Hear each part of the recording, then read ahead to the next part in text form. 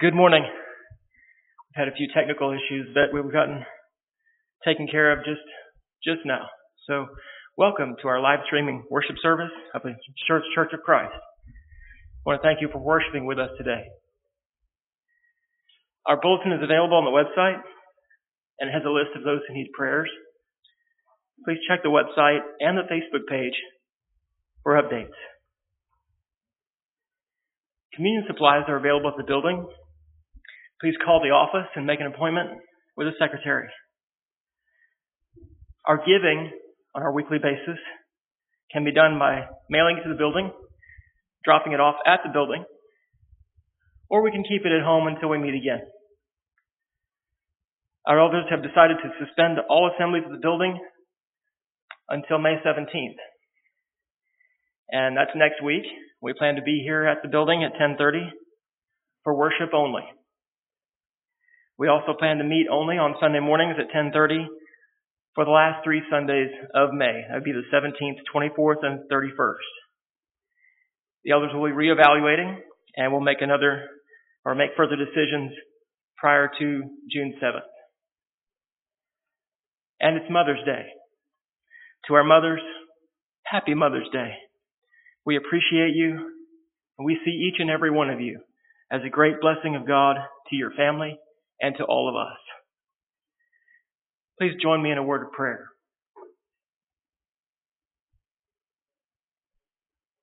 Our Father in heaven, Lord, we thank you for this day. We thank you for being our God, our Father, our Creator. Lord, we love you. Thank you for loving us. Thank you for all the rich and wonderful blessings that you give to us each and every day. Please continue to bless the church here, especially during this time that we are physically apart while we worship. Bless our families and continue to keep us safe. Please deliver us from this infectious disease outbreak. Bless those who are working on the front lines, the doctors, the nurses, paramedics, emergency medical personnel, and the researchers who are looking for treatments to fight against this disease. Again, Lord, we come to your throne, we bow, and we recognize you as the Almighty, our Creator, our Judge. We thank you for your grace, your mercy, and your love. Please let our worship to you this morning come to your throne. May it please you. In Jesus' name, amen.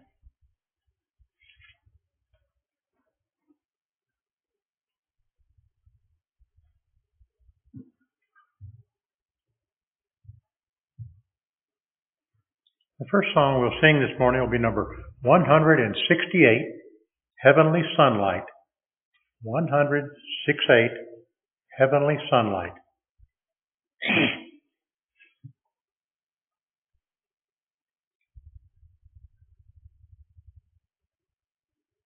Let us sing. Walking in sunlight, all of my journey, over the mountain, through the deep vale. Jesus has said, I'll never forsake thee, promise divine that never can fail. Heavenly sunlight, flooding my soul with glory divine. Hallelujah, I am rejoicing, singing his praises, Jesus is mine. In the bright sunlight, ever rejoicing, pressing my way to mansions above, singing his praises, gladly I'm walking in sunlight of love. Heavenly sunlight, flooding my soul with glory divine.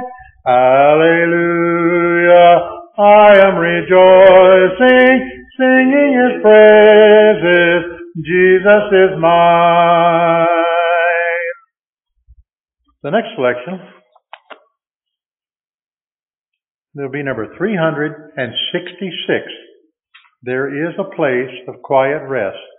366. There is a place of quiet rest.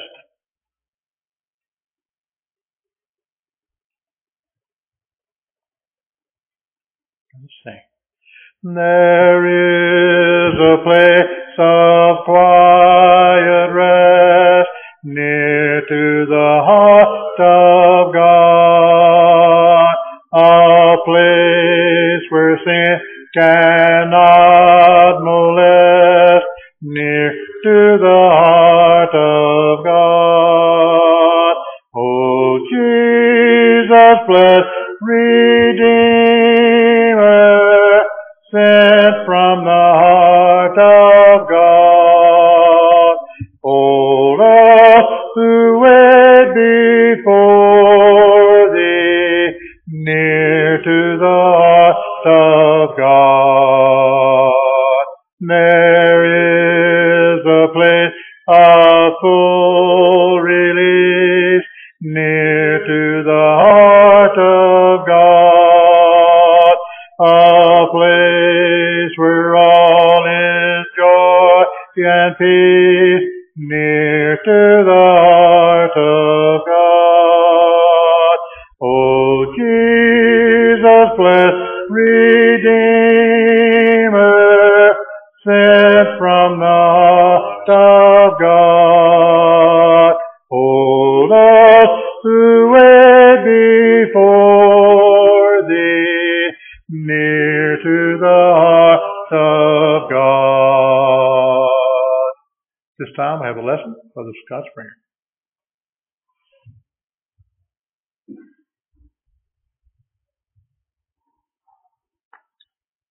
Good morning to everyone, and let me repeat the well wishes to our mothers that Tim did. Happy Mother's Day to you all. We're so very thankful for you, and we love you. If you would turn with me to 2 Corinthians chapter 4, we're going to be reading verses 5 through 10. 2 Corinthians chapter 4, verses 5 through 10.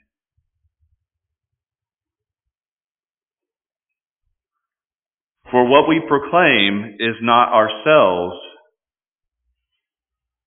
but Jesus Christ as Lord, with ourselves as your servants for Jesus' sake. For God, who said, "Let light shine out of the darkness," has shone in our hearts to give the light of the knowledge of the glory of God in the face of Jesus Christ. But we have this treasure in jars of clay, or earthen vessels, to show that the surpassing power belongs to God and not to us. We are afflicted in every way, but not crushed, perplexed, but not driven to despair, persecuted, but not forsaken, struck down, but not destroyed, always carrying in the body the death of Jesus, so that the life of Jesus may also be manifested in our bodies. I'm sure most everyone is familiar with the story of Aladdin. You know, the young boy, homeless boy who found the lamp and rubbed the lamp, and Robin Williams, or Will Smith for the younger people, popped out of the lamp and, of course, gave him any 3 wishes that he wanted. Well, remember the end of the story, he turns into a prince, kind of. And everybody ended up living happily ever after. Well, I read a different story about another man who found the genie, and he became something else entirely. Story goes that a man is walking on a beach, and he comes across this old bottle, and he picks it up, takes the cork out of the bottle, and poof, out comes the genie. Well, the genie says, "Well, thank you so much for freeing me from this bottle, and for freeing me, I will give you any 3 wishes that your heart desires." The young man says, "Great, I've been looking forward to this. I've always dreamed of this kind of opportunity where I can have 3 wishes, and I know exactly what I will ask for." He says, "My first wish is that I would want $1 billion in a Swiss bank account." The genie says, "Simple enough. Your wish is my command." Poof! Here it is. There's a great flash of light, and the young man looks down in his hand, and he has a piece of paper that is a bank statement from a Swiss bank, and he has $1 billion available to him. And he goes, okay, well, great. I know what my second wish is going to be. I would like a brand new red Ferrari 488 Spider right here next to me. That's a really fast, expensive car, by the way. He said, I want that brand new red Ferrari right here. And the genie says, simple enough. Your wish is my command. Poof, there's a flashlight and there's his brand new Ferrari. And he's just as happy as can be. And the man says, okay, I've got the money, I've got the car, now I need the girl, of course, he said. So my final wish, my third and final wish, I wish to be irresistible to women. Genie says, boy, that's an easy one. Your wish is my command. Poof! There's a great flash of light, and the young man is transformed instantly into a box of chocolates. So, I wish there was more laughing here, but there's only 4 of us and we're spread about. I hope you're laughing at home, at least laughing at me. But nevertheless, let's take a look at 2 Corinthians chapter 4, because I really wonder what would happen. I wonder what would happen if something like that were to be real, where one of us would be granted any wishes that we would desire. Would we be happy? If we were just given anything we ever wanted, would we be happy? Would we have joy? Would we be content if we suddenly could be granted any 3 wishes that we desired? Well, sadly, the answer is probably no.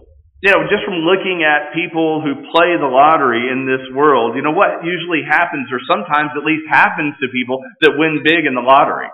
Well, a few years later down the road, they're usually poorer and sadder than they were in the first place. Because we know from our own experience and just from wisdom that our happiness and our contentment, it's not going to be found in physical possessions. If we can't be happy with who we are and what we have today, we're really never going to be happy. And, let me show you something. I don't know if this will show up very well on the screens at home, but if you're able to see what I'm holding in my hands, you'll be able to recognize what it is immediately. And maybe I can open it up a little bit and you can tell what it is. This is a box that women especially like to see, maybe on Christmas or with a birthday card, or maybe especially with a man kneeling down on one knee in front of them. This is a ring box. This is a box that normally a ring would be in.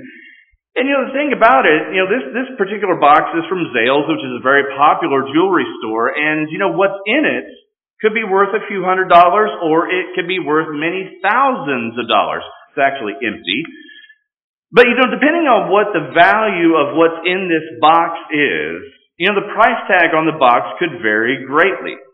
Could be many, many thousands of dollars depending on what's in the box. However, if I take that ring out of the box, what do you have? Well, really, if I take the ring out of the box, it's really just a worthless piece of cardboard with a bit of cloth and padding. That's all it is. There's nothing special about this box. The only thing that makes it maybe kind of special is the shape, and that it's recognizable. We are able to look at it and know what's in it even before we open it, and we know that it usually holds something that is very valuable, something that is a great treasure. But the question that I'd like us to consider here this morning is this. When you look at yourself, when you consider yourself and how valuable you are, what do you see? What do you picture yourself as? Do you see yourself as being valuable and rare? Do you see yourself as being remarkable and unique? Or do you see yourself as just one among 7+ billion people here on this earth, just like everybody else, nothing special, no better or worse than anybody else, but just the same? Really what I'm talking about is self-image and self-esteem.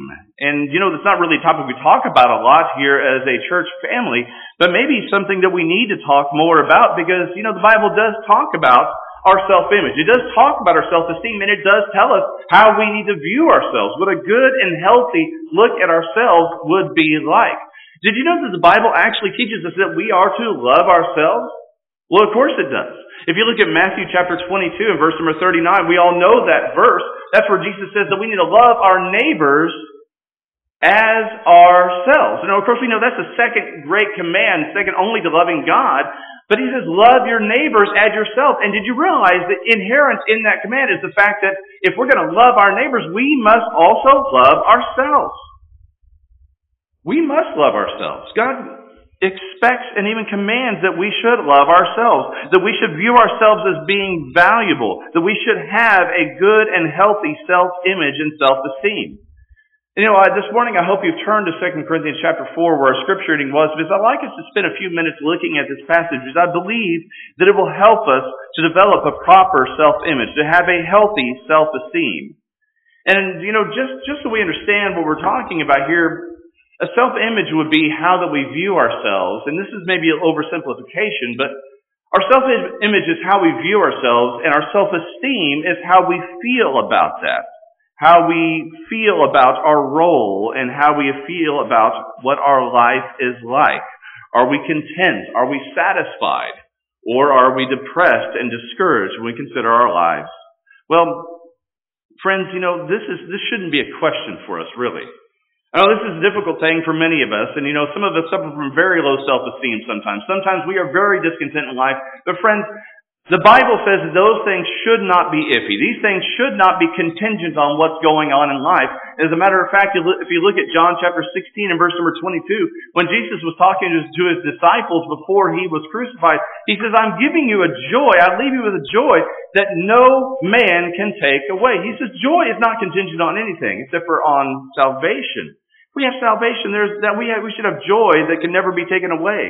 And our contentment should not be contingent on anything, but we should always be content. Paul said that in Philippians 4 and verse number 11. He said, I have learned in whatsoever state I am in, therewith to be content. We should always be content as Christians. You see, if we have no joy in life, if we aren't content in life, maybe it's because sometimes we are fixated about wanting to change something about ourselves. Maybe we're fixated about wanting to change something about our situation and really not understanding that we have the solution all the time. You see, very commonly people develop their self-image and their self-esteem based on how valuable they feel that they are to the world.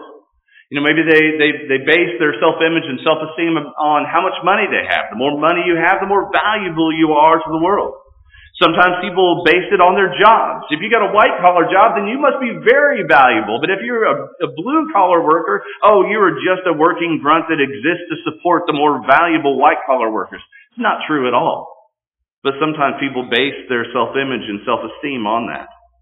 Many times people determine their self-esteem and self-image based on their health, their talents, their abilities, or how many friends they have on Tweetbook or Instaface. They base their self-image on all these different things. And I know sometimes we can fall into those same traps as well, but I'm going to ask the question, which of those things does God care about?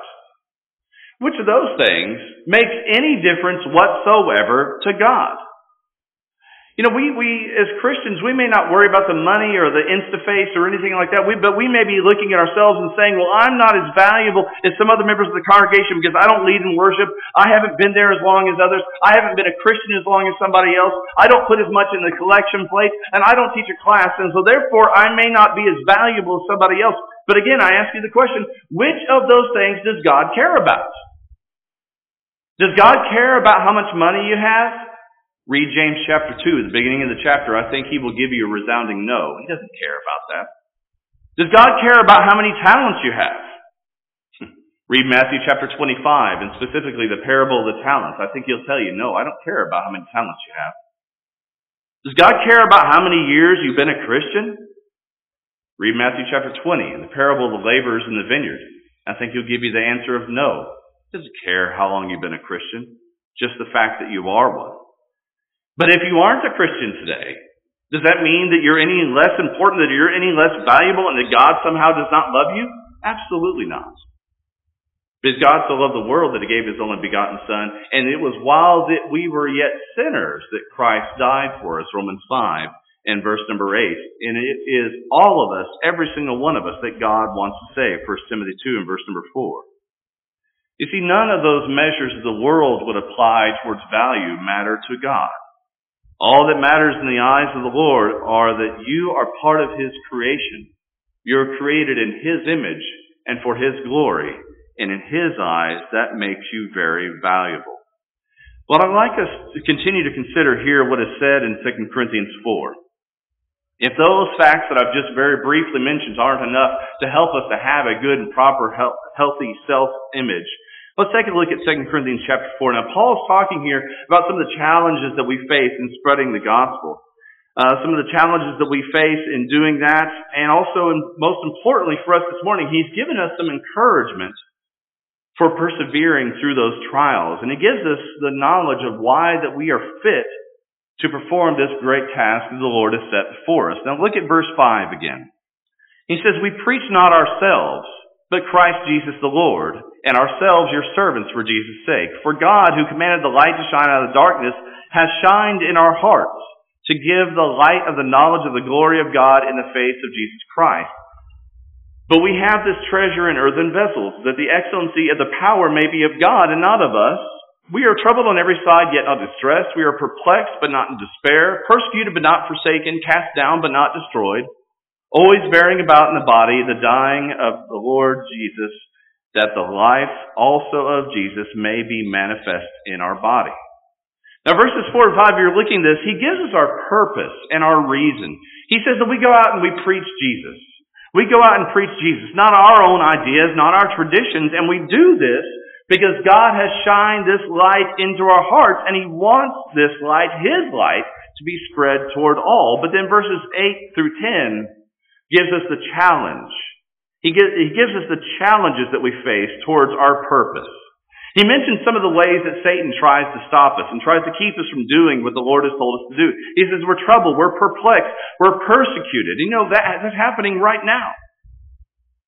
And he says all of this is because of the fact that we're carrying the message of Jesus. But in all of this also, Paul points out that it's not causing us to be distressed. We're not in despair. We're not forsaken by God. And no matter what the world throws at us, we're not going to be destroyed or forsaken, verse number 9. You know, I think that takes quite a very healthy self-image and self-esteem to make it through these kinds of troubles and still be strong. We've all faced troubles. We've all faced trials. We've all had tough times. We had friends turn on us. We've all been disliked, and we've all been criticized by different people at different points in time in our lives. And it's easy to let those things bring us down. It's easy to feel distressed or discouraged or depressed. And it's easy to start feeling like other people are treating us that way because we're less valuable or less special. But there's two things that I want us to notice in this passage that I think are very, very helpful. Specifically, they're from verse number 7. And I believe these are the perfect solution to help us achieve that proper self-image and a very healthy self-esteem. Number 1, Paul points out that we're just earthen vessels. And see, what Paul's talking about here is just something like a clay pot. Nothing of great value, nothing of great beauty, but just a common clay pot or pitcher that would hold water or flour. And in a way, he's saying that the physical things about you, you know, we aren't really special in that way. We're not really more valuable than anybody else in that way. And wait a minute, Scott. I thought you were trying to build us up, not bring us down. You just told me that we're commonplace. We're no better than anybody else. Well, hold on a minute. We're not done yet. Hear me out. You see, in that way, physically, from what separates us from everybody else, we're not special in that way. In that all people here on this earth are all equal. We're all created in the image of God. It doesn't matter whether you're male or female, young or old, black, white, brown, or even neon green. We're all equally valuable in the eyes of the Lord and equally useful within His hands. He says you are an earthen vessel for the work of God. So we're not special in that sense, and neither is anyone else. So it doesn't matter if somebody makes more money than you. It doesn't matter if anybody has more friends or more talent than you. You are just as valuable as everyone else, and they just as valuable as you. So don't let anyone tell you any different. But the second thing we need to notice here in verse number 7 is this. Paul says there is something different about you. As a Christian here this morning, Paul says there is something different about you that separates you from everybody else in the world. He says, but we have this treasure in earthen vessels, verse 7, that the excellency of the power may be of God and not of us. And notice here Paul says that we, again Christians, these earthen vessels, not flashy or special, we have something very special within ourselves. We have, as he says here, a great treasure. You see, just like that ring box that I showed you earlier, we physically may not be anything particularly fancy, different, or rare. We're just earthen vessels. But Paul points out here that we have something rare, something beautiful, something valuable within us. We have a treasure. Now, of course, we know what that treasure is, don't we? And if we can remember that we have this treasure within us, if we can remember that every single day, don't you think that we would be helped through our trials? Don't you think that that would help us? If we could just remind ourselves, hey, I have a treasure within me. Don't you think that would help us through all the different things that we just read about in verses 8 through 10? And we know what that treasure is. We know what that treasure is that helps us to endure through the trials of life. We know what that treasure is that helps us to have a proper self-image and healthy self-esteem. It's the treasure of the gospel of Jesus Christ and the saving grace of God. Friends, there's a few things that we need to realize about this treasure that we have within us. It is something that we should all be encouraged by. It is because of this treasure, this salvation of God through grace and our faith that will never die. It is because of that treasure that we can have strength to drive through all the problems and trials of this world. That's what Paul said in 2 Corinthians Colossians chapter number 4 and verse 16. 2 Corinthians chapter 4 verse 16, I apologize. 2 Corinthians 4 verse 16, he says, for which cause we faint not. But though our outward man perish, yet the inward man is renewed day by day. He says this treasure and the knowledge of this treasure is what encourages us to keep on going. Number two, not only is this treasure something to be encouraged by, but it is something that we can be proud of. It is something that we can be proud of. You know, something like that ring in that small box that I showed you earlier, it makes that box in a way very, very valuable. And we need to understand that as we carry the treasure of God within us, it makes us extremely important and valuable because what we have within us. You know, 2 Corinthians chapter 5 and verse number 20, Paul goes on to say that we are ambassadors for Christ. We are representatives of Jesus here on this earth. He makes his appeal to the world through us. And that makes you very, very valuable within the hands of the Lord. But, you know, I don't mean to say that we're just an empty box without that treasure. We also need to understand that even without that treasure, you are the most important and valuable thing on this earth. You are a part of the creation of God. You are a precious soul that he wants to save. But we need to be very proud of that treasure that we hold within us. Not a selfish and foolish pride of ourselves, but proud to bear the name of Christ, never ashamed to share that treasure. And third and finally, not only is this treasure something we can be encouraged by, not only is it something we should be very proud of, but also this treasure is something that we should be humbled by. Another key thought to the message that I'd like to share with you this morning is that we're not special and that we don't have this treasure within us because we're more talented than other people. That's not what makes us special. We're not special and we don't have this treasure within us because we're richer than other people or better in any way than other people or that because God somehow favored us above other people. That's not what makes us special. But we're special and we have this treasure within us because we chose to have it. We chose to put Jesus on in baptism, to receive that gift of eternal life. We chose to accept his gift of grace and to accept that great responsibility of being God's representative here on earth to spread his word. We have this treasure because we chose. But first, God chose to extend that offer to us. And the thing is that I'd like to ask as we come to a close this morning is, if you don't have that treasure within you, why not choose to have it right now? If you're not a Christian today, know this. Your soul is the most valuable thing here on this world. And it will be the most valuable thing in the next world as well.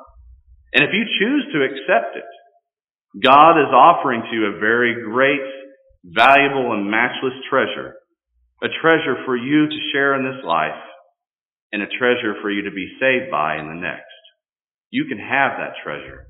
Just because we're not here at the building together, just because we may not be able to be with you presently, doesn't mean you can't accept that treasure. Be baptized today.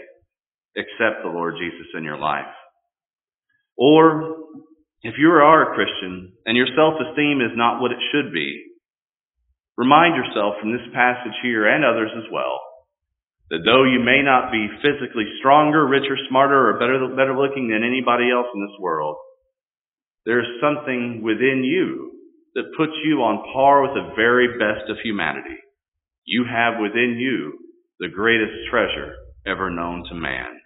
And that, along with so many other things, makes you very, very special. Let's sing together.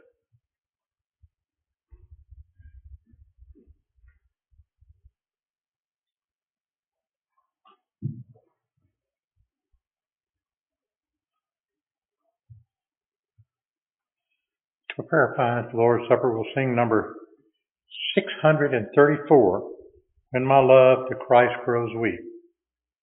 634, When My Love to Christ Grows Weak.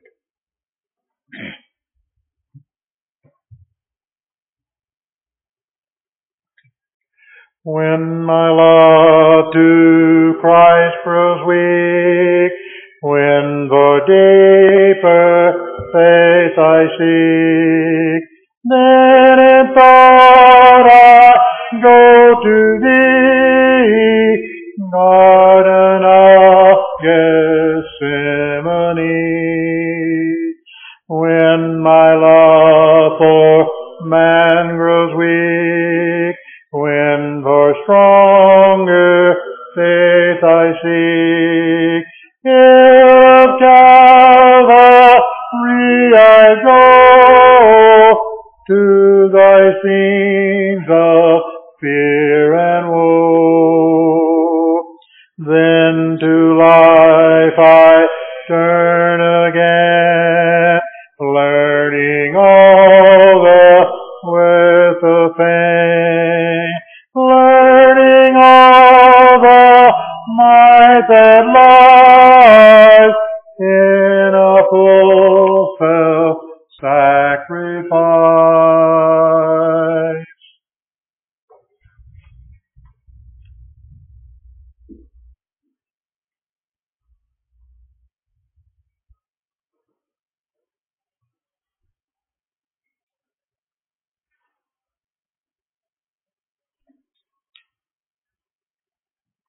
"700 years before Jesus came to the earth, Isaiah prophesied that He would have no form or comeliness for us to esteem Him highly, but He would be esteemed by God to be stricken with our sins." Isaiah 53 verses 4 through 6. If you would take your communion materials and bow with me, please. Our Father in heaven, Lord, we thank You for this bread and for what it represents, the body of Your Son Jesus, who came and died that we might live. In His name we pray. Amen.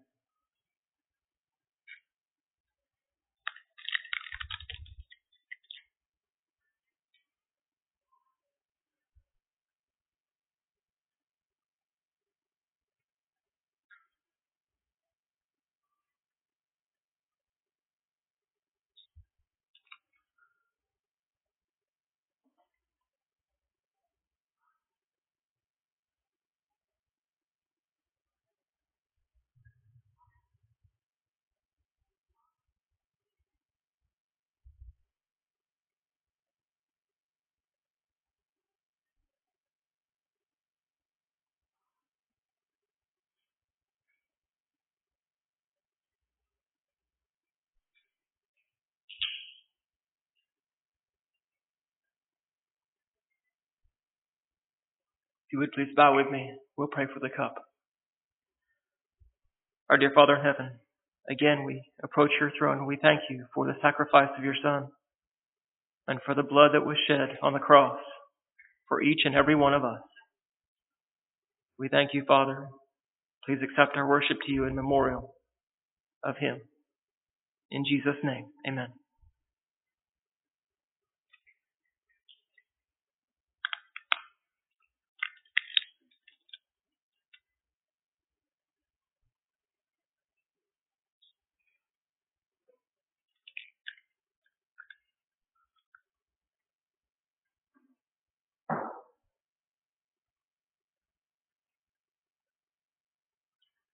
This concludes the Lord's Supper. Again, we often have the contribution afterward. If you would please keep that at home or make either mail it to the building or bring it to the building with an appointment. Thank you.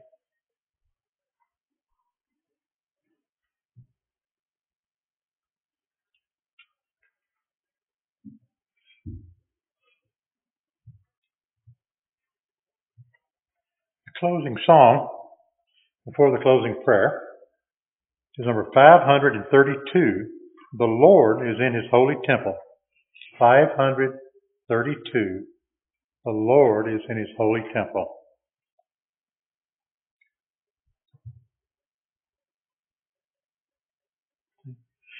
The Lord is in his holy temple. Let all the earth keep silent before him. Keep silent. Keep silent. Keep silent before him.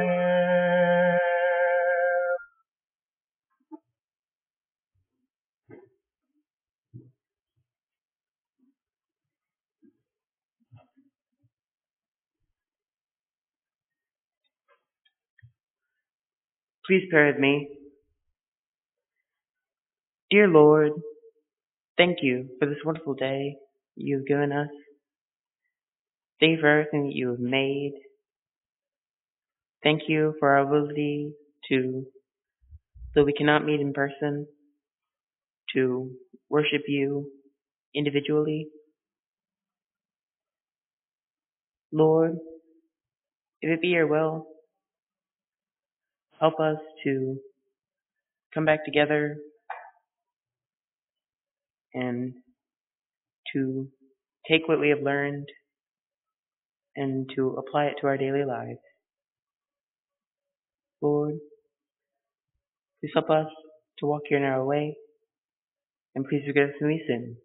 And in your Son's most holy name, amen.